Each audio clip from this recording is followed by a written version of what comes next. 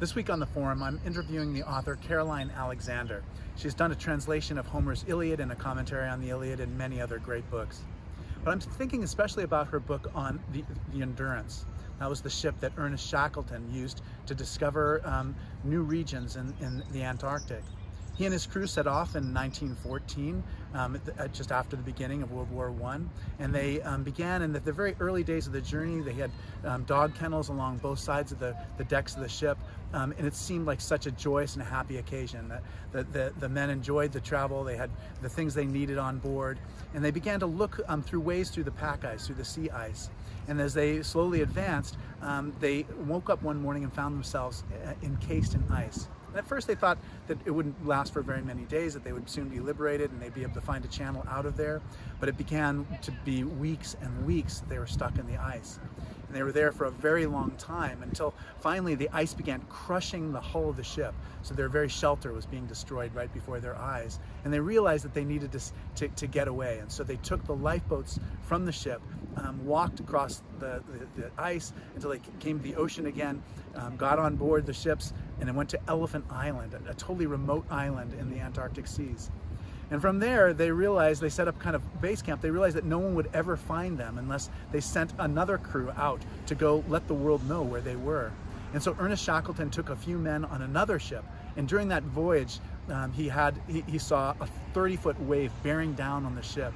He said, "Men, grab hold of anything you can." And he kept having recurring nightmares, this terrible, terrible seas. But they did make it in safety to the next island. But from there, Ernest Shackleton went with two men, and they had to walk through very dangerous territory filled with very steep cliffs and glaciers. And as they were traveling, Ernest Shackleton had the sense that it wasn't just the three men that were walking along, that there was another presence along with them. And later he asked the others about it, and they had felt that too. And finally they made it to the port where the whalers were. They were able to gather a new crew that could go and rescue the men. And when he went up to the men, they were in the distance, and he could see through his binoculars. He counted 22 men. Everyone was saved.